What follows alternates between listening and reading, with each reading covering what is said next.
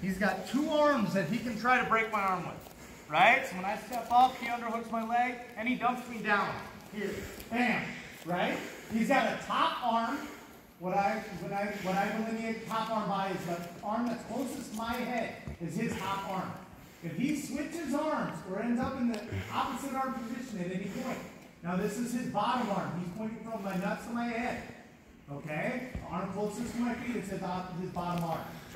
I am a big advocate of going top to bottom, meaning he uses the top arm, his hand is pointing towards my feet. Okay, that leaves that bottom arm free to hook my leg. So if at any point I try to sit up, even if I get him down to his shoulder, I can't turn my hips over. Does that make sense? Even if he doesn't hook my leg and he just puts his hand on the ground, right? It can be real quick. He doesn't have to do a lot, and then he can go back to fighting my arms. Okay? If he ends up armbarring with the other arm, he no longer has that post. All right? So if I chop down and I switch, he can't stop. Does that make sense? So if his arms are top to bottom, the way we want to be, where his top arm is hooking, and he can put his hand on the ground, I can't go that way anymore. That means I have to put his other shoulder on the ground.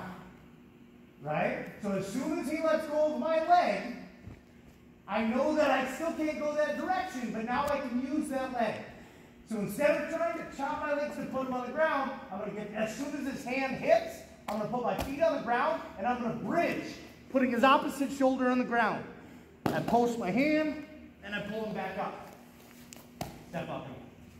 Right? Now he's going to underhook my leg again. Right? Dump me down.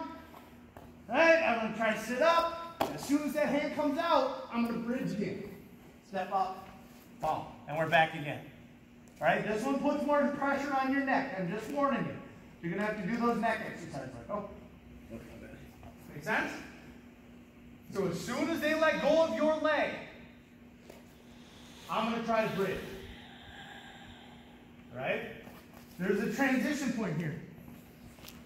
When I go for my sweep, right, and I dump him over, I'm holding onto the far leg. I have to switch from the far leg to the near leg in order to control as effectively. I can hold on to that other one, but now his hips are turned towards me, and he's going to have an easier time trying to get this elbow to the ground. So by grabbing the near leg, I've got better control of his hips, but there's a second between those legs where if I let go, he can bridge, put my shoulder to the ground, he turns his hips over, and now I'm trying to sweep him again. Does that make sense? Questions? So instead of chopping the legs and doing a sit-up this time, we're going to bridge over the other shoulder. I get underneath, boom, I dump him over, right? I switch to the other leg, he's going to bridge, put my shoulders on the ground, flip his hips, right? I'm keeping that bite, keeping that turn. He steps up to keep himself from getting swept. I'm underneath, and we get in this dance again. Yes? Question? 1, 2, 3.